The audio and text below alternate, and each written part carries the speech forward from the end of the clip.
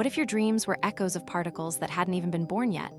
Meet the Dirac Whispers, hypothetical quantum echoes where antiparticles seem to repeat thoughts never spoken, yet dreamed by minds before they existed. In 1928, Paul Dirac predicted antimatter mathematically before it was observed.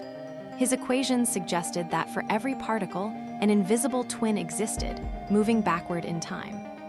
Some theorists now wonder, could these antiparticles be carrying faint imprints of human subconsciousness, dreams of futures not yet lived? Imagine a child dreaming of a voice they've never heard, only to later hear it spoken by someone else. Coincidence? Or is the quantum foam whispering back? In particle accelerators, positrons appear just as their electron twins vanish, like a reply to an unasked question. Could consciousness, entangled with spacetime, leave quantum ripples in the vacuum? We don't know, but if Dirac was right, then every dream might be an antiparticles echo, whispering the words you'll say before you're born. The universe, it seems, remembers before we do.